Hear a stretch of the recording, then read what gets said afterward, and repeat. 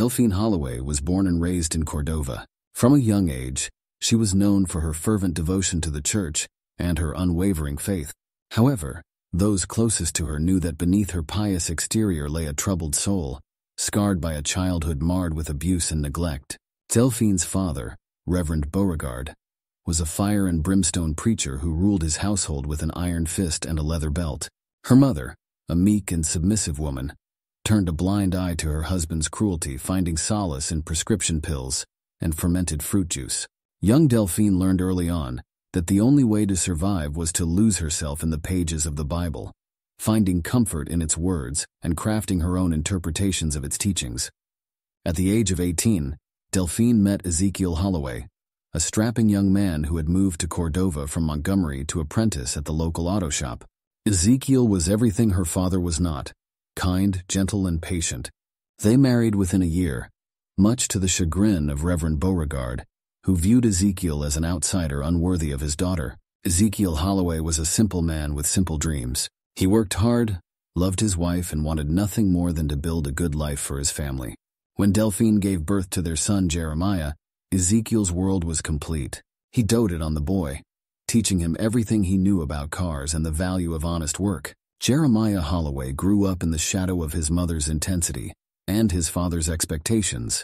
A quiet and introspective child, he often found himself caught between his mother's religious fervor and his father's practical approach to life. As he entered his teenage years, Jeremiah struggled with his own faith, questioning the rigid beliefs that had been instilled in him since birth. The Holloway household was a study in contrasts. Delphine's zealotry often clashed with Ezekiel's more relaxed approach to religion. While Delphine insisted on strict adherence to biblical teachings, often quoting scripture at the dinner table, Ezekiel preferred to show his faith through good deeds and honest living. As Jeremiah grew older, the tension in the house became palpable. Delphine's attention increasingly focused on her son, scrutinizing his every move and decision. She saw in him the purity and devotion she believed her husband lacked. Ezekiel, for his part, grew concerned about the intensity of Delphine's relationship with Jeremiah, but chalked it up to a mother's love and her religious upbringing. Little did anyone know that the seeds of tragedy had already been sown. The complex dynamics of the Holloway family, shaped by generations of trauma, misguided faith, and unspoken desires, were about to explode in a way that would leave the entire town of Cordova reeling. The stage was set for a drama of biblical proportions, one that would test the limits of faith, family, and morality. The roots of Delphine's descent into madness and sin can be traced back to her tumultuous childhood. The scars left by her father's abuse and her mother's neglect ran deep, shaping her understanding of love, family, and faith in profound and disturbing ways. As a child, Delphine had learned to dissociate from the pain of her father's beatings by immersing herself in Scripture. She would recite verses in her head, finding solace in the words of prophets and apostles. But as she grew older, her interpretations of these sacred texts began to twist and warp, shaped by her trauma and her desperate need for love and acceptance. Delphine's obsession with biblical texts intensified after Jeremiah's birth. She saw her son as a gift from God, a pure vessel untainted by the sins of the world. As Jeremiah grew from a child into a young man, Delphine's focus on him became increasingly intense and unsettling.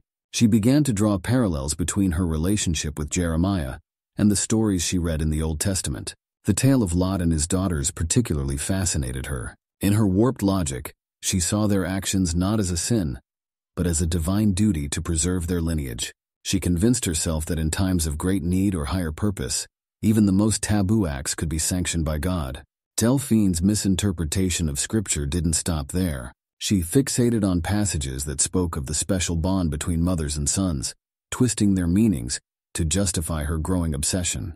In her mind, her love for Jeremiah was the purest form of devotion, a reflection of God's love for humanity. As Jeremiah entered his late teens, Delphine's feelings towards him began to shift from maternal to something far more sinister. She found herself lingering when he emerged from the shower, her eyes tracing the contours of his body. She imagined running her fingers through his hair, not as a mother comforting a child, but as a lover caressing her beloved. At first, Delphine was horrified by these thoughts. She spent hours on her knees, praying for forgiveness, begging God to cleanse her mind of these impure desires. But as time went on, her prayers changed. Instead of asking for these feelings to be taken away, she began to ask for a sign that her love for Jeremiah was part of God's plan. In her desperation, Delphine began to see signs everywhere. A sermon about Abraham's willingness to sacrifice Isaac became, in her mind, proof that a parent's love for their child could transcend conventional morality. A chance encounter with Jeremiah in a dimly lit hallway, where their bodies briefly touched as they passed, was interpreted as divine approval. Delphine's behavior became increasingly erratic. She insisted on homeschooling Jeremiah for his final year of high school, claiming that she needed to protect him from the corrupting influences of the outside world. In reality, she wanted him all to herself, away from the prying eyes of teachers and classmates who might notice the growing tension between them. Ezekiel, absorbed in his work and trusting in his wife's devotion to their son, failed to see the danger signs. He attributed Delphine's intensity to her religious fervor and her desire to ensure Jeremiah grew up to be a good Christian man. As the months passed, Delphine's resolve weakened. Her touches lingered longer, her gazes became more heated, and her words took on double meanings.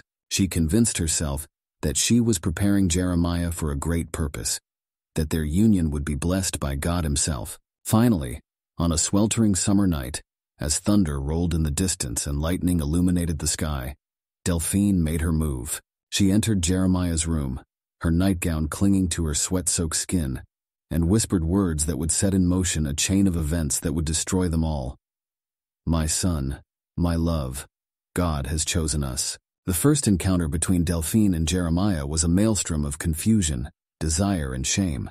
Jeremiah, awakened from a fitful sleep by his mother's presence, found himself trapped between his ingrained respect for her and the disturbing reality of her advances. "Delphine, what are you doing?" Jeremiah's voice was barely above a whisper, thick with sleep and disbelief. Delphine's response came in a low, fervent tone. "God has shown me the way, my sweet boy. We are chosen, just like in the old stories." Her hands, trembling but determined, reached for him in the darkness. What followed was a clash of wills, Jeremiah's initial resistance crumbling under the weight of his mother's insistence and his own confused desires. Years of emotional manipulation and isolation had left him ill-equipped to resist her advances. In the heat of the moment, with thunder crashing outside and his mother's words ringing in his ears, Jeremiah succumbed. The aftermath was a tsunami of conflicting emotions. Jeremiah, overwhelmed with guilt and shame, retreated into himself. He spent hours in the shower, as if the scalding water could wash away the sin that clung to his skin. Delphine, on the other hand, experienced a perverse sense of elation. In her twisted logic, their union was a divine consummation, a fulfillment of God's mysterious plan. In the days that followed, an uneasy tension settled over the Holloway household. Ezekiel, oblivious to the seismic shift in his family's dynamics, noticed only that his wife seemed more serene than usual, while his son had become even more withdrawn. Jeremiah struggled to reconcile his actions with his beliefs. He pored over his Bible, searching for answers, for condemnation, for anything that could make sense of what had happened. But the words that had once brought him comfort now seemed to mock him, every verse a reminder of his sin. Delphine, however, was relentless. She sought out opportunities to be alone with Jeremiah, her touches lingering, her words laden with double meanings. She whispered scripture in his ear, her interpretations becoming more twisted with each passing day. "Remember Lot's daughters, my love. They did what was necessary to continue their line. We are no different." Slowly, inevitably, Jeremiah's resistance eroded. The combination of his mother's persistence, his own confused desires, and the isolation from the outside world broke down his defenses. What had begun as a single shocking encounter evolved into a full-blown affair. Their trysts were hurried and furtive, stolen moments in shadowy corners of the house when Ezekiel was at work. Each time Jeremiah swore it would be the last, but each time he found himself drawn back, caught in the web of his mother's devotion and his own conflicted desires. As weeks turned into months, the affair intensified. Delphine's obsession grew, her need for Jeremiah consuming her every waking moment. She began to take risks, her actions becoming bolder and more reckless. She would brush against him at the dinner table, her hand lingering on his thigh beneath the tablecloth, while Ezekiel sat obliviously across from them. She would slip into his room at night, even when her husband was home, trusting in Ezekiel's deep sleep to conceal her nocturnal visits. Jeremiah, for his part, oscillated between periods of self-loathing and a twisted acceptance of his new reality. There were moments when he almost believed his mother's ravings, when the line between divine will and madness blurred in his mind. But these moments were always followed by crushing waves of guilt and shame. The strain of their secret began to show. Jeremiah's grades, already suffering from the switch to homeschooling, plummeted. He lost weight, dark circles forming under his eyes from sleepless nights spent wrestling with his conscience. Delphine, in contrast, seemed to glow with a feverish energy, her eyes bright with zealous fire. There were close calls. Once, Ezekiel nearly walked in on them in the laundry room, saved only by the timely slam of the dryer door. Another time, a neighbor spotted Delphine leaving Jeremiah's room in the early hours of the morning, leading to whispered rumors that were quickly quashed by Delphine's reputation as a devoted mother and Christian. As the affair continued, Delphine's grip on reality loosened further. She began to talk about running away together, about starting a new life where they could be together openly. She spoke of bearing Jeremiah's child, of creating a new pure bloodline blessed by God. Jeremiah, horrified by the extent of his mother's delusions, but too entangled to break free, began to contemplate desperate measures. He considered confessing to his father, to their pastor, even to the police. But the fear of destroying his family, of the scandal that would engulf them all, stayed his hand. Little did he know that fate, in its cruel wisdom, was about to force his hand. The day of reckoning was approaching, and the fragile web of lies and forbidden desire that held the Holloway family together was about to be torn apart in the most violent and tragic way imaginable. Ezekiel Holloway was not a man given to flights of fancy or unfounded suspicions. He believed in the goodness of people, in the strength of family, and in the power of honest work. But as the months wore on, even his trusting nature couldn't ignore the subtle shifts in his household's dynamics. It started with small things, hushed conversations that abruptly ceased when he entered a room, meaningful glances exchanged between Delphine and Jeremiah at the dinner table, the growing distance between himself and his son. At first, Ezekiel attributed these changes to the natural growing pains of a family, with a teenager transitioning into adulthood. But as time passed, the oddities became harder to dismiss. Ezekiel noticed Delphine's sudden obsession with her appearance, the way she seemed to glow with a strange, feverish energy.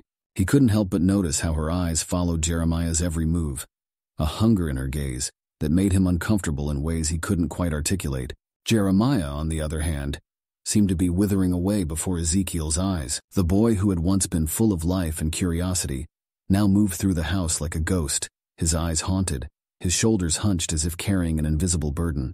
When Ezekiel tried to engage him in conversation, Jeremiah's responses were monosyllabic at best, his gaze never quite meeting his father's. There were other troubling signs, too. Ezekiel began to notice items of Delphine's clothing in strange places. Her robe draped over a chair in Jeremiah's room, her slippers outside his door in the early hours of the morning. Once he could have sworn he heard muffled sounds coming from the laundry room, only to find it empty when he investigated. As his suspicions grew, Ezekiel found himself grappling with thoughts too terrible to voice. He tried to rationalize, to find innocent explanations for the tension that had invaded his home. Perhaps Delphine was simply being an overprotective mother. Maybe Jeremiah was struggling with the pressures of his studies. But in the quiet moments, when doubt crept in like a thief in the night, Ezekiel couldn't shake the feeling that something was terribly, fundamentally wrong. He tried to confront Delphine about his concerns, but she brushed off his questions with practiced ease. "You're imagining things, dear," she would say, her smile never quite reaching her eyes. "Jeremiah's just going through a phase. You know how teenagers are." But Ezekiel wasn't convinced. He began to pay closer attention, to watch more carefully. He started coming home from work at odd hours, hoping to catch what? He wasn't sure. But the need to know, to understand what was happening to his family, consumed him. As the weeks passed, Ezekiel's world began to narrow, focusing solely on unraveling the mystery that had taken root in his home. He knew deep in his bones that something had to give. The tension was building, a storm gathering on the horizon, and Ezekiel was determined to weather it, to protect his family from whatever threat was looming. Little did he know that the truth, when it finally came to light, would shatter his world in ways he could never have imagined. The stage was set for a confrontation that would end in blood and tears, forever altering the lives of the Holloway family and the entire town of Cordova. On the night of August 15th, a stifling summer evening thick with humidity and unspoken tensions, the carefully constructed facade of the Holloway family finally shattered.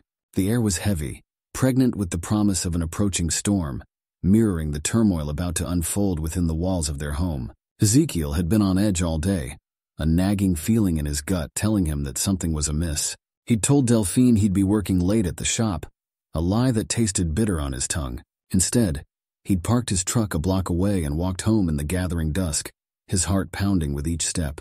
As he approached the house, Ezekiel noticed that the lights were off, save for a faint glow emanating from Jeremiah's second-floor bedroom. The silence was oppressive, broken only by the distant rumble of thunder. With trembling hands, he inserted his key into the lock, turning it as quietly as possible. The house was eerily still as Ezekiel crept through the darkened rooms. He paused at the foot of the stairs, straining his ears. That's when he heard it, muffled voices barely audible coming from Jeremiah's room. His son's voice, low and distressed, intermingled with Delphine's fervent whispers. Ezekiel ascended the creaking stairs, his world spinning as he approached Jeremiah's room. The door was slightly ajar, and he could hear muffled voices inside. As he drew closer, he made out Jeremiah's anguished tone, followed by Delphine's unsettlingly seductive response. The words he heard chilled him to the bone. Unable to contain himself any longer, Ezekiel burst into the room. The sight that greeted him was beyond his worst nightmares. His wife and son entangled on the bed, their naked forms bathed in the soft glow of a bedside lamp. For a moment, time stood still as the three of them stared at each other in shock. Then all hell broke loose. Ezekiel let out a primal howl of rage and betrayal. Delphine scrambled off the bed, her eyes wild with fear and fanaticism, while Jeremiah remained frozen in shame and terror. Ezekiel's fury was palpable as he confronted them, his voice distorted by disbelief and anger. Delphine, seemingly oblivious to her state of undress, approached Ezekiel with outstretched hands. She pleaded with him to understand, claiming that their actions were part of God's plan. Ezekiel recoiled in disgust, unable to comprehend her words. The situation quickly escalated into violence. Ezekiel lunged at Delphine, his hands closing around her throat. Jeremiah snapped out of his stupor and leapt to his mother's defense. The three of them grappled in a chaotic tangle of limbs and raw emotions as lightning flashed outside. In the struggle, Ezekiel accidentally struck Jeremiah, sending him crashing into the bedside table. The lamp toppled over, plunging the room into darkness save for the intermittent flashes of lightning. Delphine's scream pierced through the rumble of thunder. What followed was a blur of desperate violence.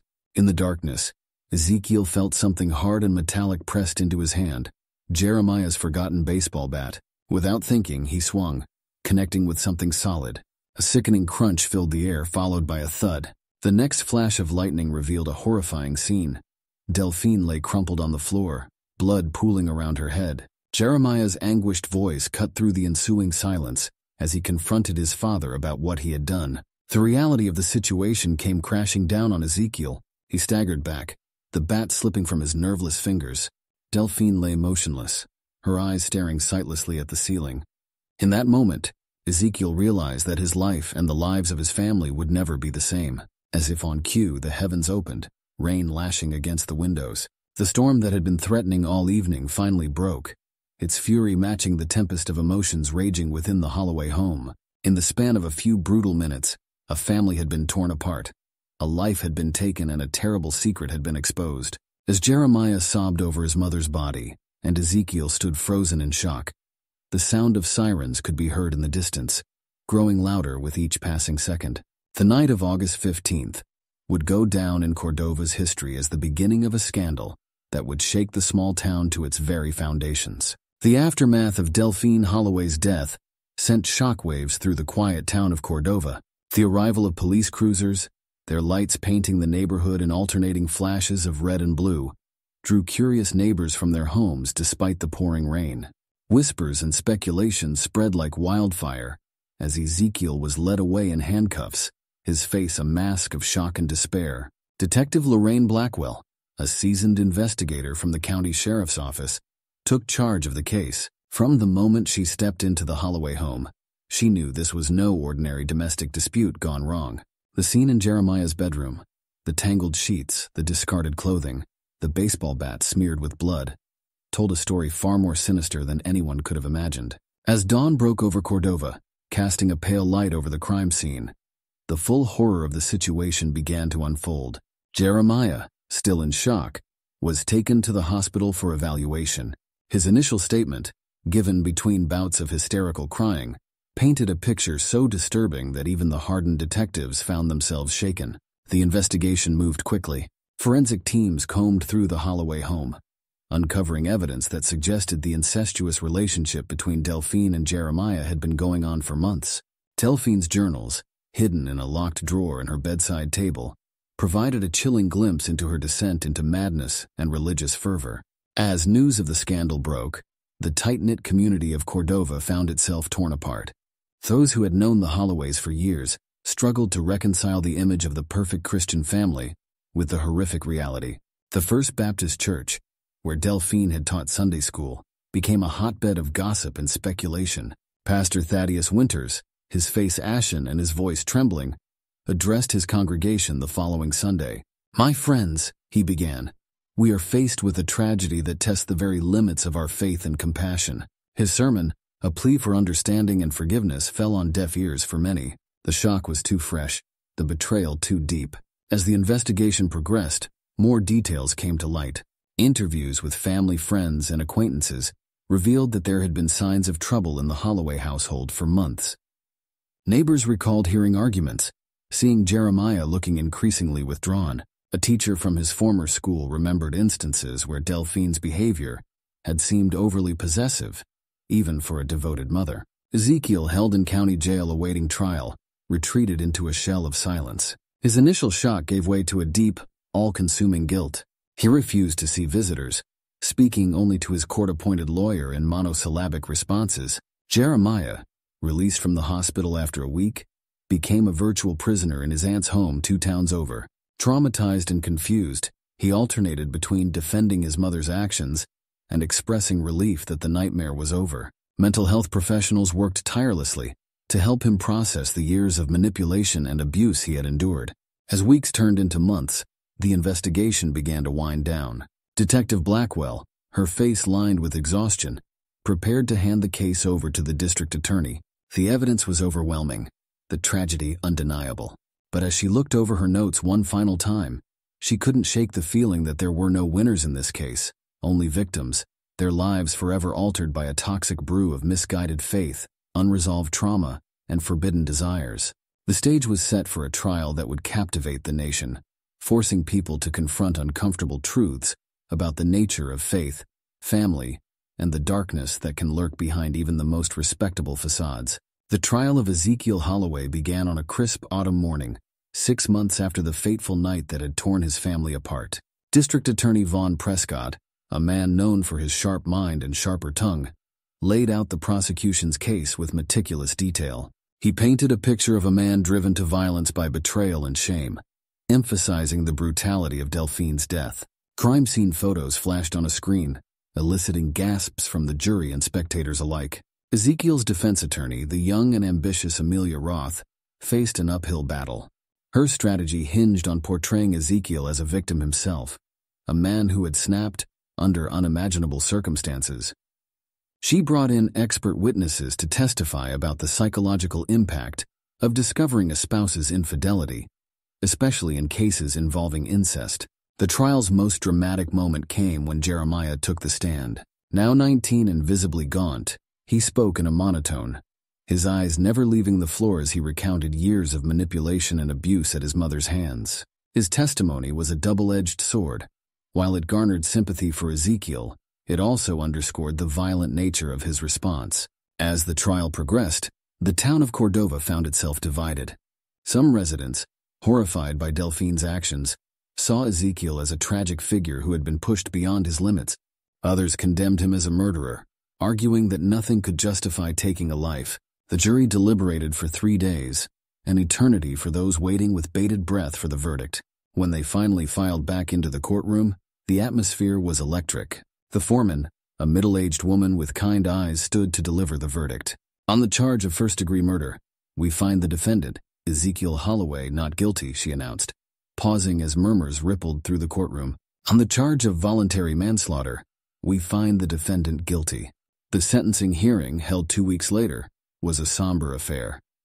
Judge Blackstone, her face grave, addressed Ezekiel directly before pronouncing her decision. "Mr. Holloway," she began, "the tragedy that has befallen your family is beyond measure. While the court acknowledges the extraordinary circumstances that led to your actions, we cannot condone the taking of a life." She sentenced him to 12 years in state prison, with the possibility of parole after 8 years. As Ezekiel was led away, his eyes met Jeremiah's for a brief moment. In that glance, a lifetime of love, pain, and regret passed between father and son. Then the doors closed and Ezekiel disappeared from view.